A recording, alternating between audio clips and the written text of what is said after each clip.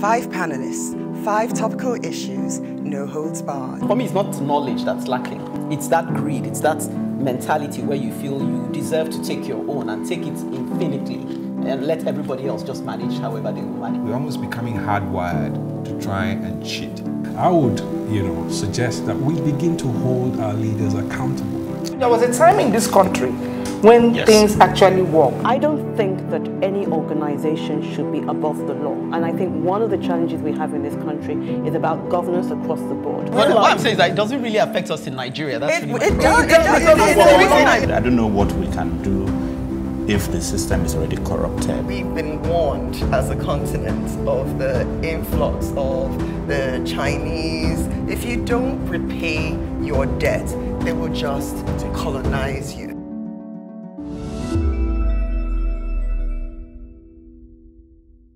Welcome to The Advocate, where we aim to tell it like it is, all biases laid bare. On today's edition, I'll be drawing attention to the importance of great national leaders, in case it wasn't obvious enough.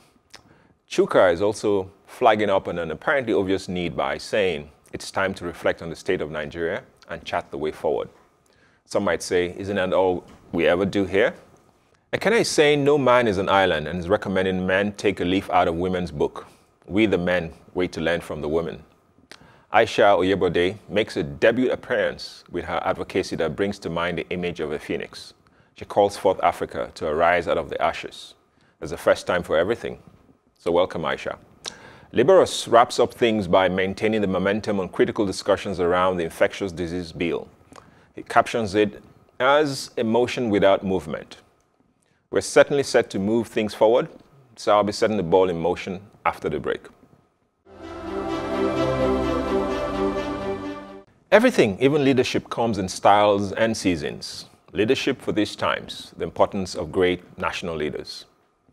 So, given all that's going around in the world right now, COVID-19, the looming global economic and social crisis, insecurity, terrorism, climate change, and indeed technological changes that are all happening at the same time, there's no doubt that the world has entered a period of flux, one that is not ending anytime soon, a period that indeed calls for steady, measured, and well-reasoned policies and actions to ensure that countries, especially one like Nigeria, plagued by decades of historical misrule, gets its act together to ensure our survival and hopefully our progress. This period, in my mind, calls for incredible, thoughtful, creative, imaginative leadership that is inclusive and inspiring. Nations rise and fall based on the caliber of leaders who rise to power. So look around you today. Do you believe we have such caliber of persons in position of authority today? Clearly, we have a huge leadership deficit. According to Lance Morrow, leaders make things possible. Exceptional leaders, on the other hand, make them inevitable. Our own Chinua Achebe, in his book, The Trouble with Nigeria, says, the trouble with Nigeria is simply and squarely a failure of leadership. There's nothing basically wrong with the Nigerian land or climate or water or air or anything else. The Nigerian problem is the unwillingness or inability of its leaders to rise to the responsibility, to the challenge of personal example, which are the hallmarks of true leadership. Indeed, for me, just like any building which is intended to stand the test of time, I guess this is where Chuka will tell us some more. Creativity, careful planning, and diligent execution is vital in ensuring the delivery of a final project, which will be valued and admired for decades to come. The same is required, in my mind, to build a nation, especially one like ours, which was created out of many pre-colonial nation states. So indeed, leadership matters. The role of someone like Deng Xiaoping of China is one concrete example. His decision in the early 60s to change agricultural policies and commercial policies of that country changed. President Park of the Republic of Korea, his decision to industrialize the country is another example of leaders playing an important catalyzing role in economic growth of their people. History is replete with stories and folklores around the role played by leaders in establishing nation states and moving their countries to great strides. Turkey's Kemal Atatürk, the Kennedy in America, Margaret Thatcher in the UK, Winston Churchill, Queen Amina, Kwame Nkrumah, Patrice Lumumba, Thomas Sankara, and the list goes on and on. I mean, recently we can talk about Nelson Mandela's role in South Africa. People have often blamed citizens, on the other hand, saying that the failure of leaders is a result of the failure of citizens. Well, because it's the people that elect leaders. Well, for me, this is a fallacy. Who elected the coupist? Nature does not work that way in my mind. Just look at worker ants and bees, bee colonies, for example, of the role of leadership. Again, no one running for office ever said, vote for me so I can give you poor health care and take away your jobs, and I'll perhaps be so incompetent that millions of you will become poorer and live under rising insecurity.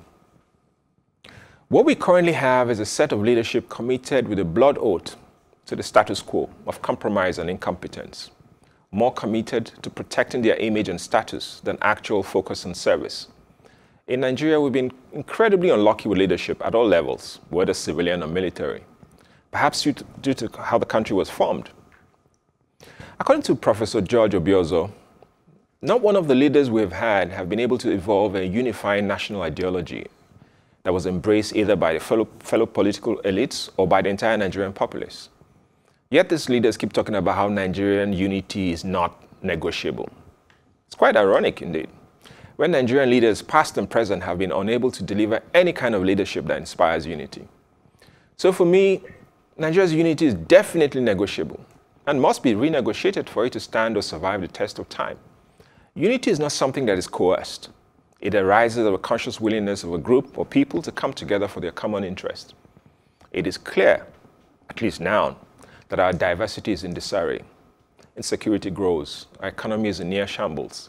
We've become the poverty capital of the world with over 100 million people in horrible poverty. And our current democracy deficit lies dangerously close to bankruptcy. But let me end here and allow my colleagues to jump in. Let me end by quoting Professor Obiozo again. If we're to salvage our country, we must begin to face reality, stop the syndrome of self-deception and self-delusion about Nigeria's historical exceptionality. And I completely agree with him here. Thank you. I mean, you said a lot of things which I agree with. I hope you're not surprised. Surprised today you agree with me. No, because you made sense to me anyway. There is quite because you're not discussing Christianity. No, I'm sure he mentioned he'll go there eventually. But the thing about leadership, it's significant. It's more significant than we appreciate. Yeah. Yes, and it's good you took on that, because I've been one of those who say when you're trying to get people to rise up to their responsibility of holding their leaders accountable, you sort of say you get the leaders you deserve. And I know there's a context for that, but actually, to be honest, if you have good leaders, even those people will be inspired enough to rise. So when you start doing which came first, chicken or the egg, I'm inclined to think good leadership comes before the followership. However, where I then come in is to say, and thank you for the people you listed, it's helpful to remember that.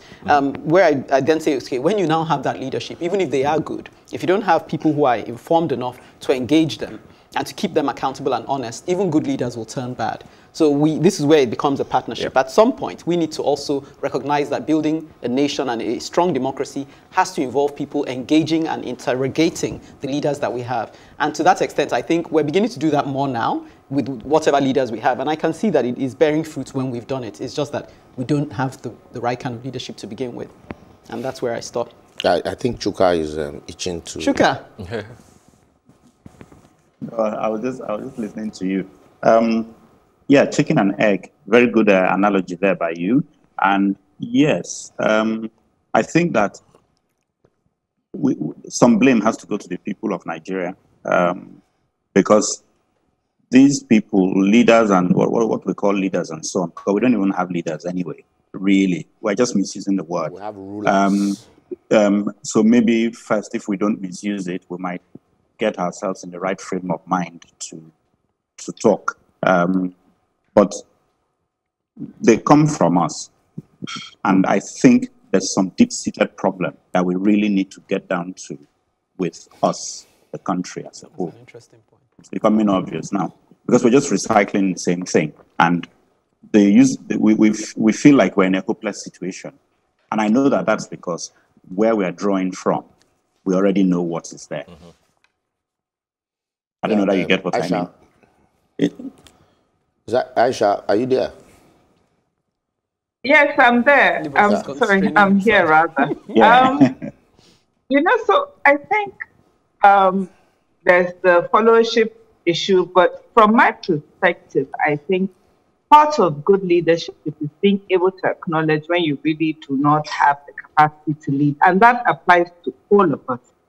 So I mean, you look at the fact that what has been our challenge, we've had what we call, leaders that when we were, or if we were still an industrial age country, then they would be the right kind of leaders. But, Nigeria has moved beyond that. Look at even our demographics. Look at the youth. Even our generation is beginning to get old in relation to them. And I think it's being able to say, you know what, I need to stand down because, I really do not have what it takes. Yeah.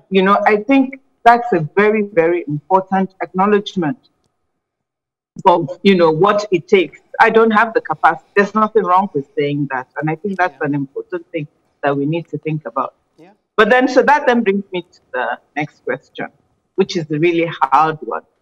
How do we then fight to make sure that the leadership is now transferred to the generation that actually should be leading? I think that's a really, really difficult and challenging. Yeah, I think we were basically looking at leadership from just one prism, political leadership. If that's the leadership we're discussing here, then we really don't have political leaders, but rulers. Okay. What we have, and then it's quite unfortunate when we say, oh, because they are drawn from amongst us. Are they really drawn from amongst us? That's a big question. Once upon a time. That's a big question. And then if you look at, for you to understand our political leadership, you also need to first and foremost understand our cultural and traditional leadership. In African or Nigerian traditional leadership, the leader can do no wrong.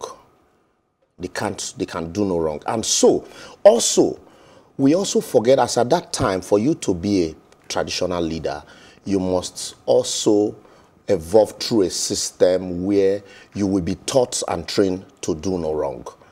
And that's why, if you remember the old Oyo Empire, there were checks where a traditional ruler can be asked to go and commit suicide for doing wrongs.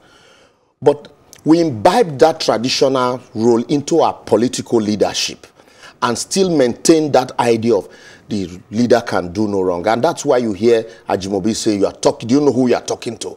I'm the constituted authority.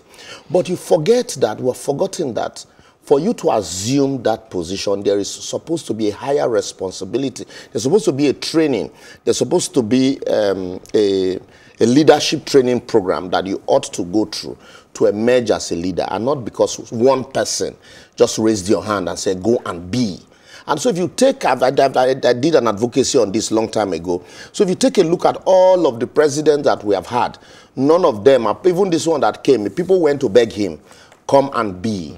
And then to protect certain interests. And so, and then you look at the people that, these people are confronted with at the polls.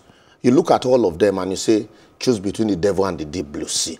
And then you turn around to say they are drawn from amongst us. I have more to say, but because time is up. Let me wait for the next round. I think time is up, but very impressive. The whole idea was just to, push the button on this thing. Well, interestingly, what Emeka has been discussing with us is very similar to what I'm about to discuss as well. So after the break, we're going to carry on.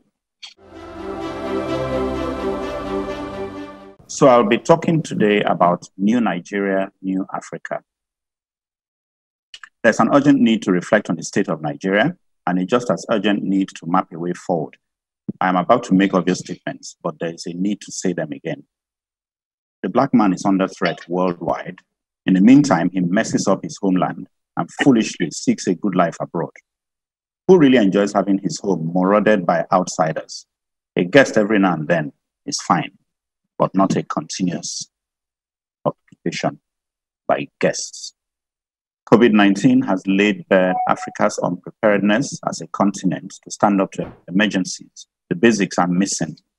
There never were schools, so a shutdown is of little consequence. Online schooling, pull the other one. Hospitals, jokes, all of them. Simple instructions to stay at home have now become the stuff of dictionary checks. Kano, Sokoto, and others permitted worship for Eid el-Fitr. Perhaps it's a case of kill yourself if you want to, but please spare others. Christian organizations, churches, if you may, push to reopen. Personally, I shall be pleased for another year of shutdown for them. They need reorganization. The Nigerian church must be dragged screaming into the 21st century. And I suspect same for Islam. It is time, once again, to advocate a mindset change. I will continue to do this under a different guise each time. We need to change. Not that one of APC, but true change. Nigeria and Africa must rise again. Economic prosperity will come for us when we buckle down and embrace honesty, sincerity, and technology, and stay back at home to rebuild. To distort Bob Marley a bit, chase those crazy idiots out of this town. You know who I'm talking about. Do we know who you're talking about? No, there are a lot of people, not just one person. Okay. It's not in the singular. I think for me, it's and thank you, Chuka, for this advocacy, because I think it kind of flows into my own topic earlier on. Clearly, there is a need for us to imagine a new country. You know, it's to imagine it. We've been living with an imagination of the British for the last 100 years. This is how they imagine Nigeria. We as Nigerians, it is time for us to imagine a new country, you know, visually imagine it and walk towards it. You know, either from the socio-political side and from the economic side. How do we build industries? How do we build clusters of knowledge here? We need to pursue that imagination, you know, and find the people, the right people, whether they're here in Nigeria or outside of Nigeria, who are Nigerians who share in our belief, and be more open. You know, we've sort of, you know, will I say delegated or subjugated everything to the concept of in God, that God will do it for us, you know, some higher power. And countries that have made that jump to do well have done it not because God was absent, but because they chose deliberately to work for it. And we are not doing the work in my view at this time, and I think that's what we need to do. Okay. And so the question of mindset and all of that, it's all part of it, but the type of leadership we must have now, the people who want to lead us, most people who have demonstrated capacity to create that kind of vision. Okay. And to take it from there, but also to go back to the mindset thing, what always jumps out at me when people are talking about mindset is that you need people to be educated, or at least to be taught to think. You know, yesterday, recently, we're looking at Children's Day, and I was impressed with some of the ways the children expressed themselves. You could see that they were used to being challenged to solve problems, but you could also see the children who were not used to that and they were just regurgitating.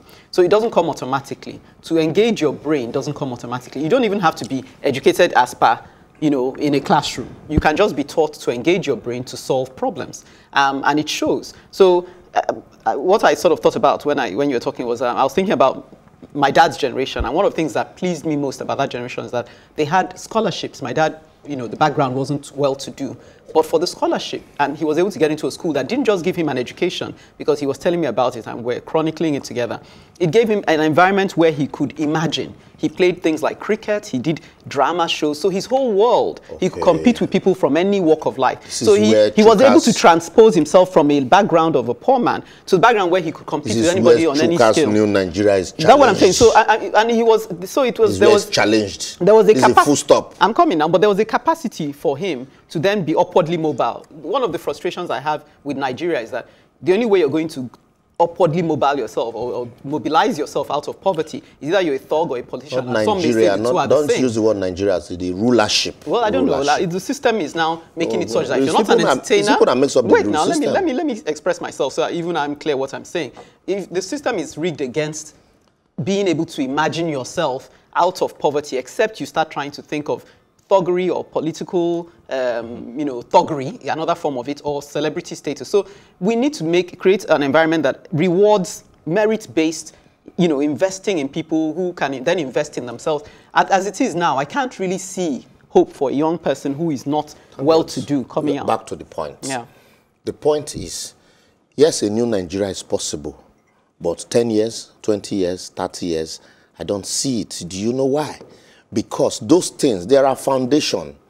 You just talked about the foundation. Education. Those things that will enable a new Nigeria is not there at all. Chuka talks about churches, mosques, all the same thing. Everybody's bidding its time to get the cookie jar. And so, no leadership anywhere. We all have rulership. And so with all of that, nobody's laying the right foundation. Recently in the UK, you saw them, co-opt about 200 youths into Labour Party to build the next generation leadership. And they start from there. So the next generation, when you start hearing names, they didn't just spring up to say, oh, I have been told, I just been identified because I talk so much on TV. I've just been identified to come and be. They have taught that person through a process. But here, what are we doing? We are not teaching anybody. As public schools, you can't call schools. Chuka talked about it. The churches are not teaching anybody anything. Our mosques are not teaching anybody anything. And so, what do you have? What role model are we building? Nothing, apart from malologede, chobanana, yogoyo. So, that's what you see now. That's what attracts. No leadership, no role model. And the likes of Alhaji Lateef Jakonde, Bisi Onabanjo, and all of those people, they had role models. They had leaders that they could model after. And after that, nothing, everything stopped. All people wanted was join military, become a military administrator. And then when that stopped, now join Togri and become a politician. We must now begin to challenge anybody that wants to contest for political office. What plans do you have for health, education, industrialization, and all of that? And if we look through them and find that it doesn't suit what a modern society needs, you jettison that person. I think that one unique opportunity that formal education gives us that we've not utilized is the capacity to be able to create a certain way of thinking. And if you look at it, if you look at even countries, and I'm looking at Western countries, I'm also looking at even Asian countries. If you look at countries like the United States, for example, once you go through their education system, you come out with a general mindset about basic understanding of certain values, certain issues.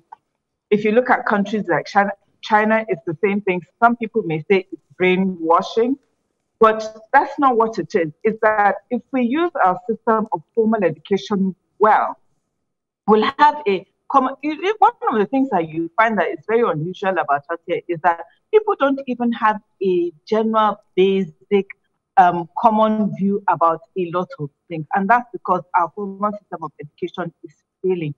And if you look back to our parent generation and the generation before this, I think that was what was different about the system of education.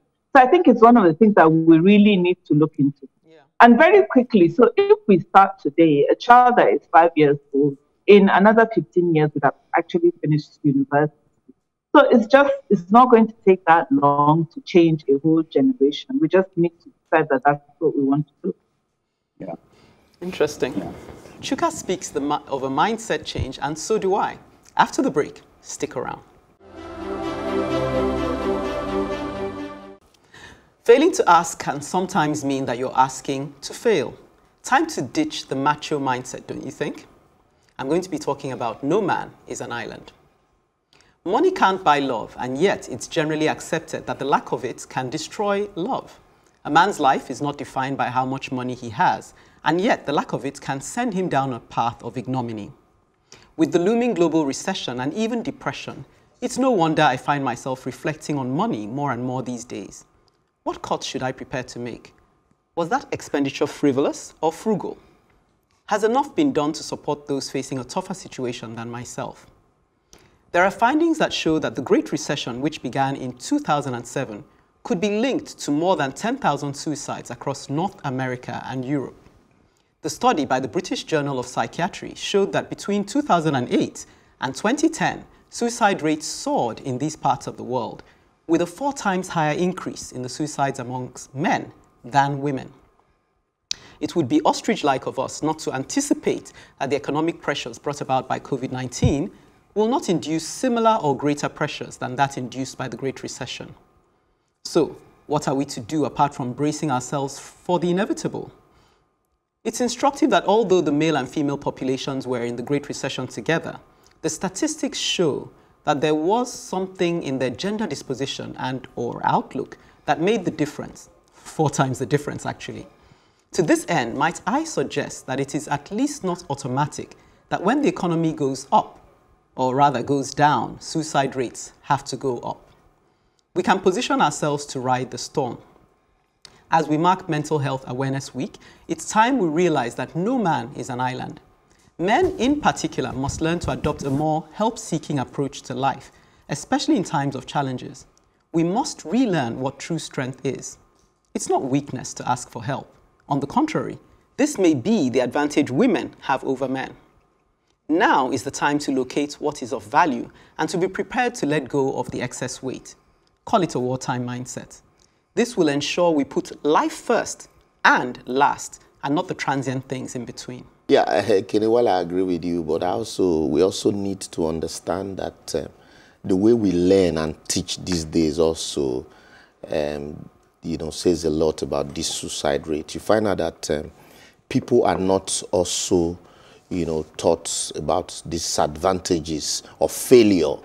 So that's why I was telling somebody, sometimes past, that if you make first class or through life and then you graduate, you're very successful, and the tendency for such person to commit suicide when failure comes knocking or when challenges comes knocking is very high, higher than that other person who stumbled and fumbled and then eventually, got it right.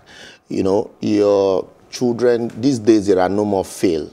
It is, he's challenged, he needs to do well. And so that child also growing up, actually, he never really knew what challenges are. And so that's why you find out in some cases also, we say street sense, street sensibility. You need to understand it and also learn to strive a balance. And people that actually grew up, go check the suicide rates also and the figures and the way most of these people grew up. You find out that they never had been able to, they've never encountered challenges. Some of them, daddy's always there, mom is always there, I love you and I love you.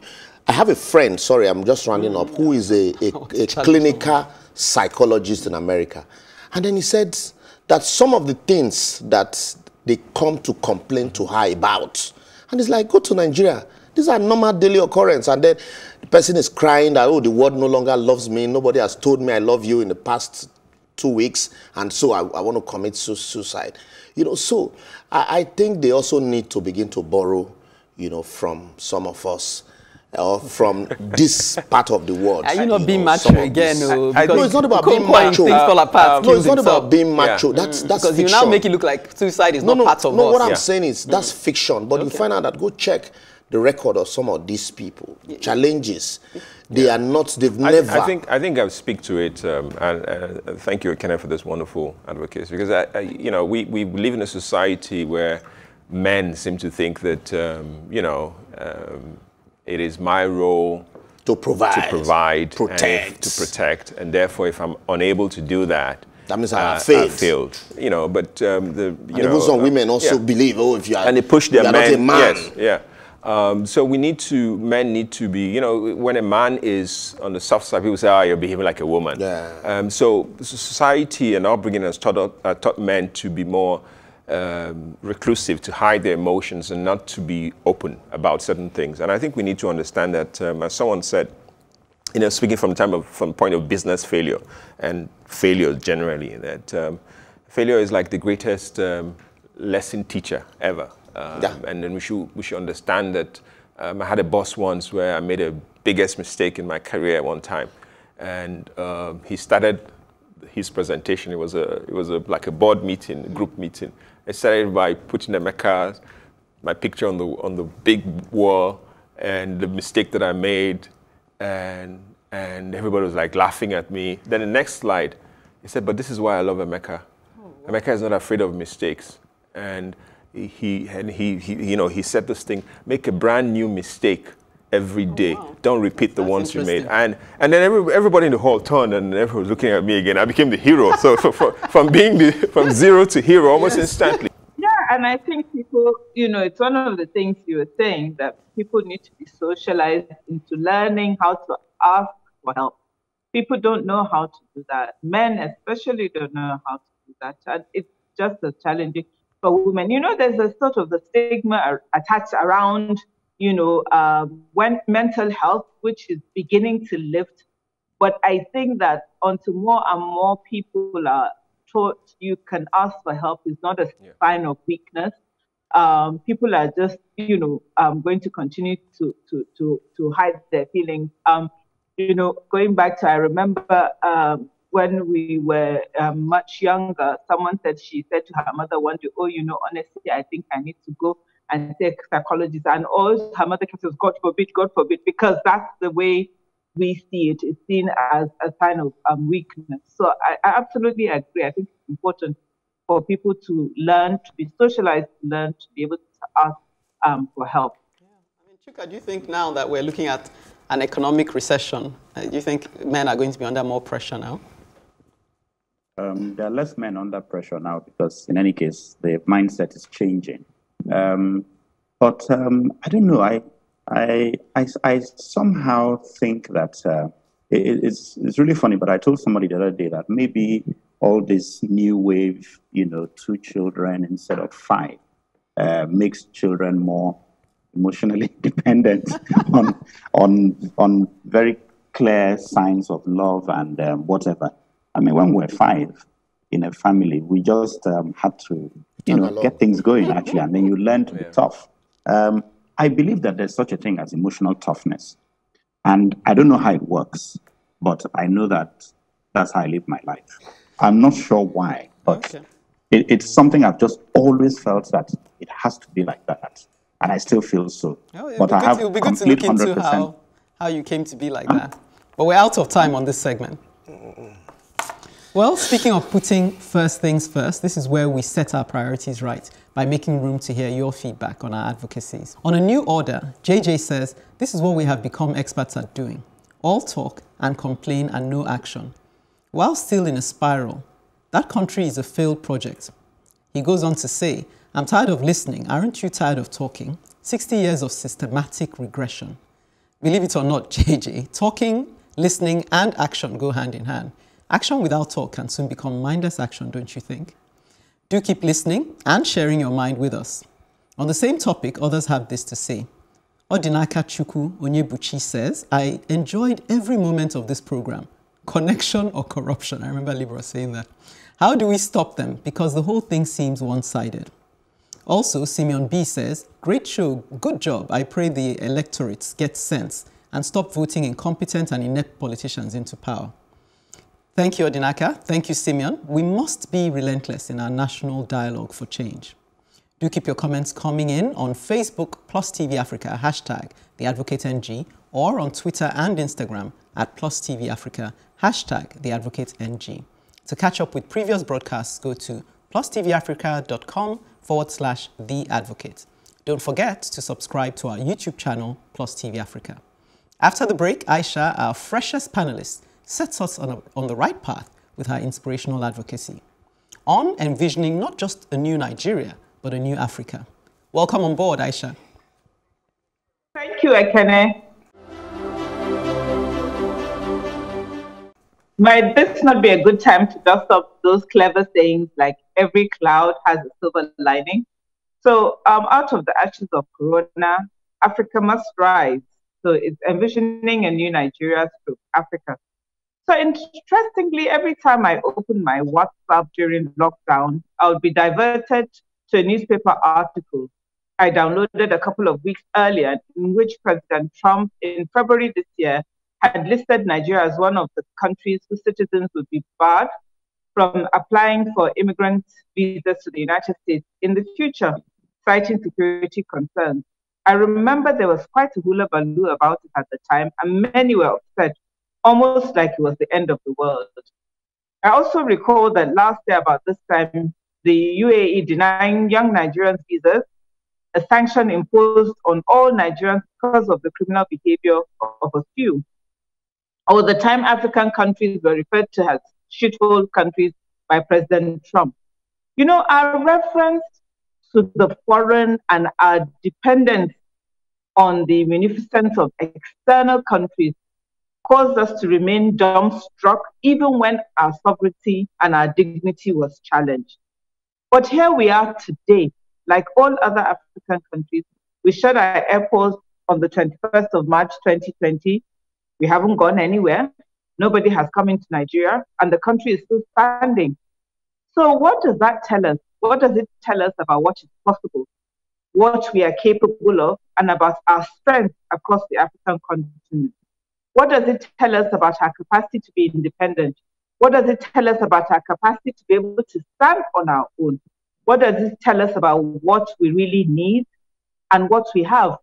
What does it tell us about the unnecessary imports of huge amounts of consumables from China and the rest of the world, which includes toothpicks, by the way, that we haven't been able to do for a while? But at this time, we're only able to import necessary emergency supplies, and we're still standing. We had become a country that produced nothing. We are so import dependent and external travel reliant that many probably thought we couldn't survive the closure of our borders. We need to start to review our priorities. We are a nation on a continent that is blessed with natural resources. We are blessed with rich soil for agriculture, a rich culture, a rich history, and a young population. If Africa could get its act together, we probably would produce most of the food that we consume, and after feeding ourselves, we could even feed the rest of the world. Take our doctors performing health miracles everywhere in the world except here. Take our crude Bonny Light, treasured everywhere else except here. Every time oil prices go up, we panic. Our external dependence leaves us afraid and is in a state of despair. Because we produce little, we sell our oil just so that we can squander the revenue on imports, foreign travel, and foreign goods and services, including education and health. Have we thought about what we can use our oil for internally? A lot. And please bear with me while I list it. Gasoline or petrol, fuel oils, liquefied petroleum gas, lubricant oil, tar and pitch, shale and heavy oil, gas hydrates. We could completely power ourselves. Then we have byproducts of oil. There are over 6,000 byproducts of oil. So, and the ones that come readily to mind are fertilizer, linoleum, perfume, insecticide, petroleum jelly, soap, vitamin capsules, acrylic, nylon, spandex, roofing materials, water pipes, shampoo, antifreeze, combs, food preservatives, plastic, wood, rubber, cement, candles, hand lotion, balloons, crayons, ballpoint pens, ink, rubbing alcohol, epoxy, insect repellent, fertilizer, trash bags, aspirin, sunglasses, and even artificial limbs. So why can't we be self-sufficient? The grace of the Almighty is shining on our continent so far, but despite the odds, we're doing a great job managing the COVID-19 pandemic. So let us seize the moment. Out of the ashes of the coronavirus, let Africa rise. I wish we were, I love this advocacy because, I'm glad we have like a theme this week. New Nigeria. Yeah, New Nigeria. New It Africa. works in New Africa. It works quite well. But, again, I don't want to sound, I'm a very optimistic person. So there's a bit of a dichotomy when I'm going to say, yeah, it's crazy. And I'm an Arsenal supporter as well. Okay. So No, our Arsenal supporters are always very optimistic. They create excuses why they can't win. But let me say this. I speak on 3 points I want to touch on. But before then, just quickly, I don't see any sign that we even understand or that we're ready to do the tough lifting. To rise out of the ashes. rise. I don't see the sign presently. Yeah, I don't see I it. said before. It's not evident to me. Maybe I need some more education. I don't see it. I can tell you why I don't see it. Just looking at what we're doing now with COVID. Everybody knows. And then the other point is this. Even as we speak, I was talking about we have not been important. Trade has been going on. We have been important. China every day, containers are coming in. Things have been coming in. I noted it. Yeah, things have been coming in. And the other point I also need to emphasize, though, is on the contrary, people tend to think that we don't need more trade. We actually need more trade. People tend to say, "Oh, we're not." No. We need more trade. What we need less of is we need more trade internally within Nigeria. We need more trade within Africa to happen, because all our material seems to come from. So rather we, instead of taking toothpicks from China, let's take it from Ghana, or from Kenya. Benin Republic, or from Kenya, Tanzania. or from Tanzania, and give them wood or something. Yes. Let's do the more trade internally. And the other thing, so, because we also seem to think of agriculture. Any country that has millions of people in agriculture, the way we do, is actually not a good thing. We need less people in agriculture, but more food. So we seem to think that, the more people in agriculture, the more every graduate go and farm. It's actually we don't have infrastructure to process the agriculture. Okay. So we need to have that's why we bring less more people in agriculture, but more mechanized agriculture, but more food. Because the millions of people we have farming now are not even producing enough for us. So because we have things of land use, you have land use reform that we're not doing. Apart from all of these wastages. If exactly. you go to Boko, go to my 12. You see Boko is far. Wastages. Boko is far. So go to my 12. I think clearly for me is, again, question of leadership. We need the people who understand that there's a momentum, which I agree, Ayisha has a point. There's a momentum that we can ride on. Yes. We need to seize it. But I don't think the present crop of, at least in this climate, I'm not hearing even health. Yeah. I tweeted something about health, that people we're addressing COVID simply from treating COVID. We're not. I've not heard of any new health policy. How do we build more hospitals? How do we? So we're just treating. Let's do chloroquine. Let's do hydroxychloroquine. Let's treat it. But that's not. These are the numbers of deaths today. You're dealing with. We still have Lassa fever killing thousands of people. We still have malaria killing mothers, and still have high infant mortality. So that's not the discussion. We're just treating one thing. But there's 1,000 other things that are ready to kill us. You see, Emeka, this Ayisha's advocacy, if I were the president of Nigeria, I will summon an emergency meeting, lead this word for word. I will table it before my team and say, look, this is it. Work on this. We need to use this to drive a new process. Yeah, everything they need is here. All they just need is, okay, how do we make this possible and work around it? You drive your team with this. We can actually seize the moment. Look at all the areas that she has touched, all the issues that she has raised, and where we are. So we take it from here. But unfortunately, the kind of rulers that we have, the first question will be, what is in it for me? How do I make something from this? And that's why you are not seeing any feasible infrastructure or plans to move us out of the level we are in. And that's why I am a local government of my own. I provide almost everything for myself. And that's why at the end of the day, COVID or no COVID, we'll still wake up tomorrow and be heavily dependent on China. And in fact, as we speak now, the president has sent another request to the House of Rep for loan. And nobody's looking inward. Where can we, tap into to ensure that, we get more money from? Nobody's looking at that. We're talking about agriculture. Go to my 12. Every day we're wasting tomatoes. We're wasting yams. Government does not have any concrete plan, apart from individual plans, to ensure that there's a process to ensure that these tomatoes are turned to paste so that you don't waste, so much tomatoes like you're wasting them. We had a minister of agriculture who's from Benue State and he prided himself as one of the big farmers. And he has a farm he has never really been to. And then he didn't encourage one factory processing, whatever you call juice making factory to his state. So, Chuka, I think you need to come in at this point. Quite unfortunate. I think to round up what it is, I talked about us having generally just having honesty, sincerity, and technology. There's a reason why I put technology there, because it would seem like an odd thing to have put when you're talking about honesty and sincerity. But without technology, we've discussed on this forum before how our rice production is pathetically low per hectare. And yet, the president boasts that we are first or second largest rice producer. So it's not about how much you produce, but how well you produce it.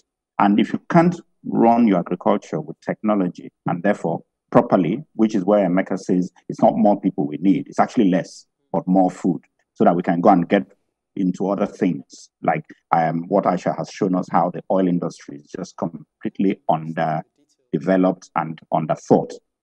So basically, we need to become a technologically based country. And once we adopt that, many things will fall into place. It's like reimagining. We're saying we need to imagine a new Nigeria. So when you say, when someone listens to your advocacy, what they see is that the capacity is there, in case they forgot. Yeah, that there's nothing wrong with us, there's nothing wrong with our country, there's nothing wrong with our people. We can do this. And, you know, I know people feel that they're frustrated with hearing us talk and complain, but actually, that talking for me continues to build a mindset that we don't have to be in this situation. And eventually, they'll come to a critical point where, I know Emeka is saying he can't see anything, but I see some stirrings underneath, because each time you have this conversation, people keep asking the same question. Why are we not moving forward? Where are your glasses?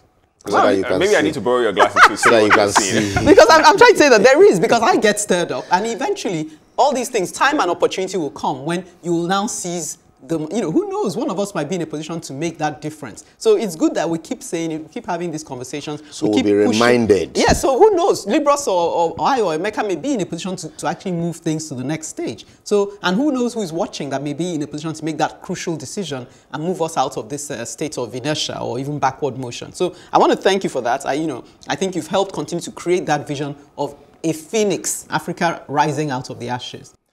A fresh voice often makes for a more distinct note. After the break, I'll be taking a fresh look at a familiar topic. Only an irresponsible government abdicates responsibility to our people and enact laws to further fleece the same people. Infectious Disease Control Bill, MWM, motion without movement. The Speaker of Nigerian Lower Parliament, known as the House of Representatives, recently introduced the bill on the floor of the House, known as the Infectious Disease Bill. The essence of the bill, if passed, is to replace the old Quarantine Act of 2004 and give government a legal backing for the control of infectious diseases. And typical of our most politicians, he had to travel far to Singapore to copy word for word an Infectious Disease Act enacted by them in 1977 during the authoritarian single-party dictatorship rule of Lee Kuan Yew. And to further expose the lack of adaptation and insensibility of the sponsor, the only difference between the Singaporean version and ours in the name of the country and the Director General. Anywhere there's Singapore, a speaker simply changed into Nigeria, and where you have director, he simply added the word general. You know, we love military titles. The provision of the bill, which seems to remind one of the hate speech and social media bill, sponsored by the same house sometimes last year, aims to create a new set of rules which are not only in conflict with the provisions of the Constitution, but gives the Director General of the Center for Disease Control the powers of a policeman, a judge, and an executor. As it empowers the center to arrest without warrant, declare any house an isolation center, and no liability shall lie against the DG or members of his team for any act or omission. That's Section 71 of the bill. Section 58, in clear violations of the provisions of the Constitution, empowers the DG or any member of his team to arrest without warrant any person he has reason to believe has infectious disease.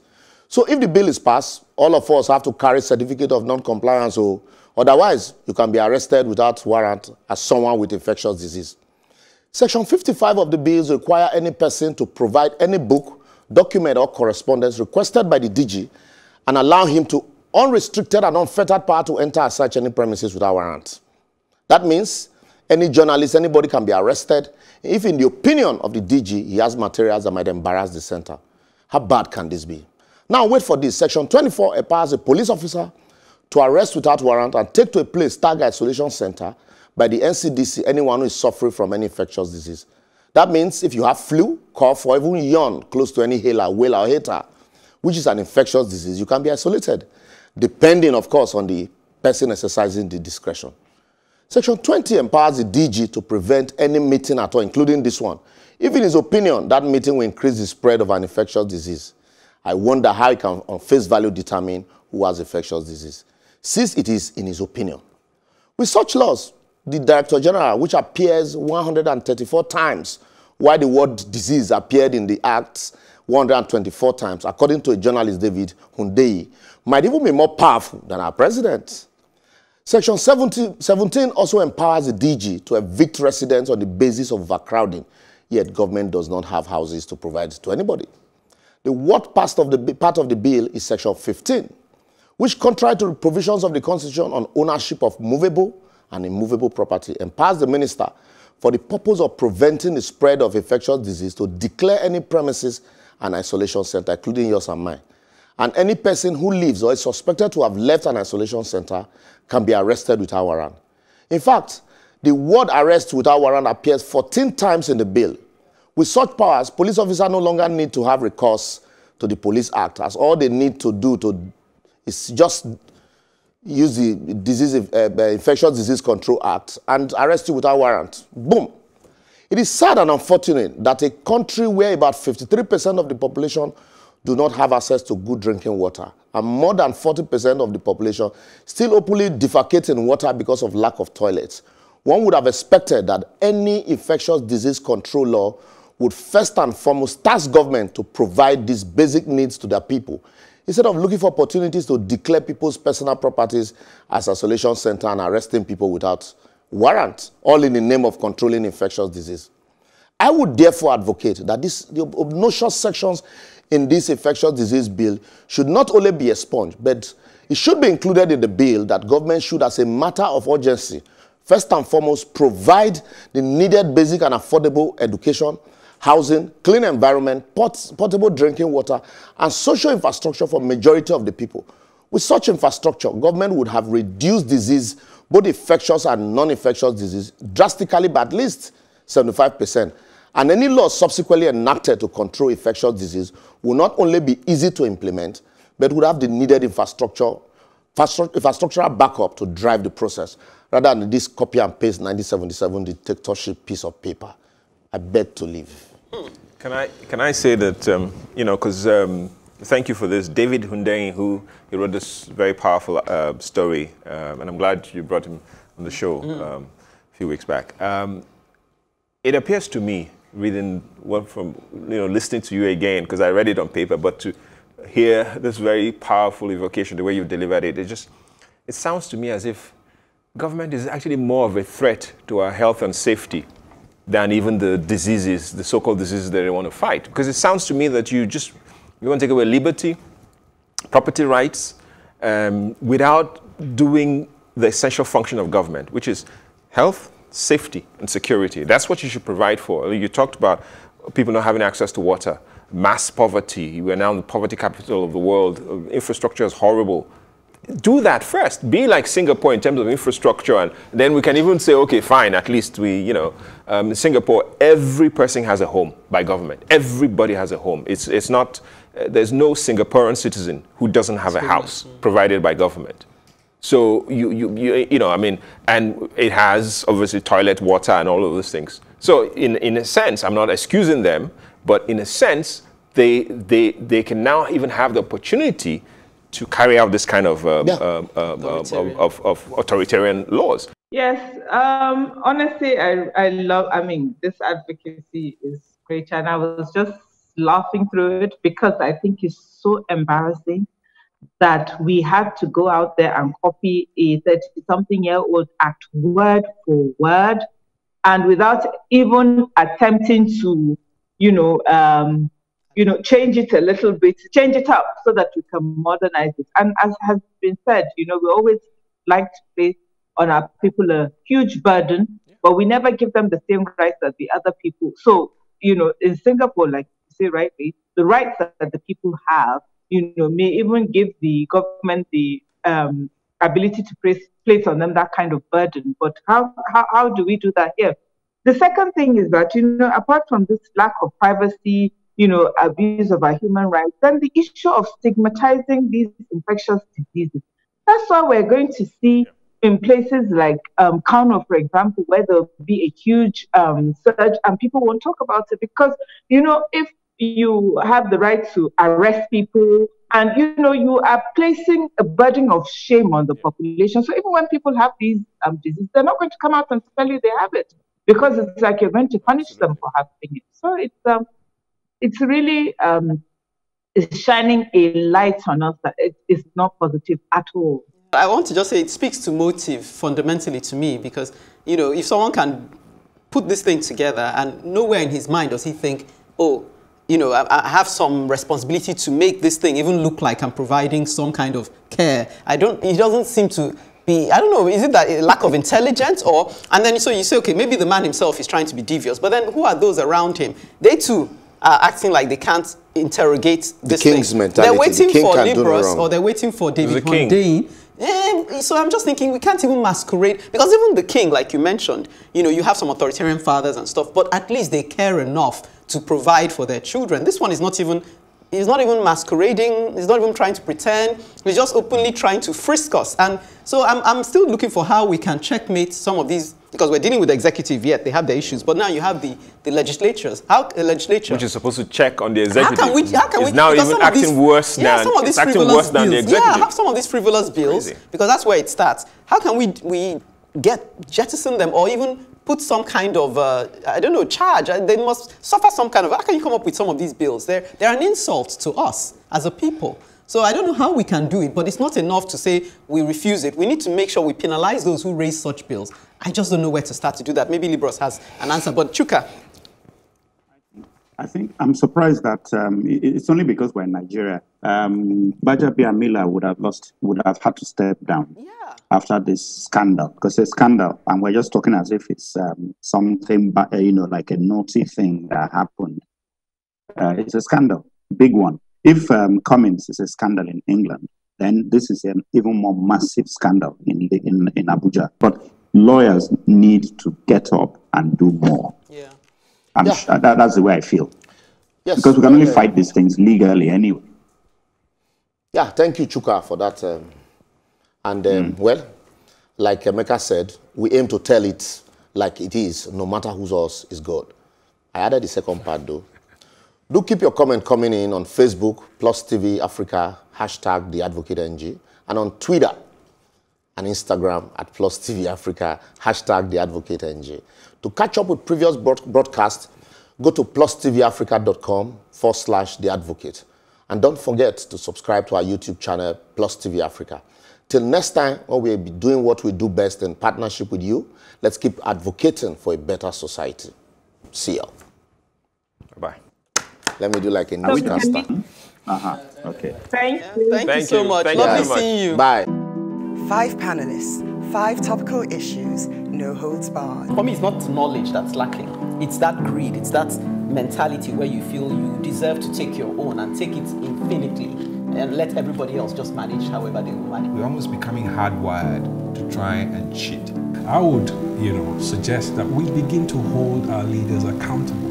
There was a time in this country when things actually work. I don't think that any organization should be above the law. And I think one of the challenges we have in this country is about governance across the board. What I'm saying is that it doesn't really affect us in Nigeria. That's really I don't know what we can do if the system is already corrupted. We've been warned as a continent of the influx of the Chinese. If you don't repay your debt, they will just colonize you.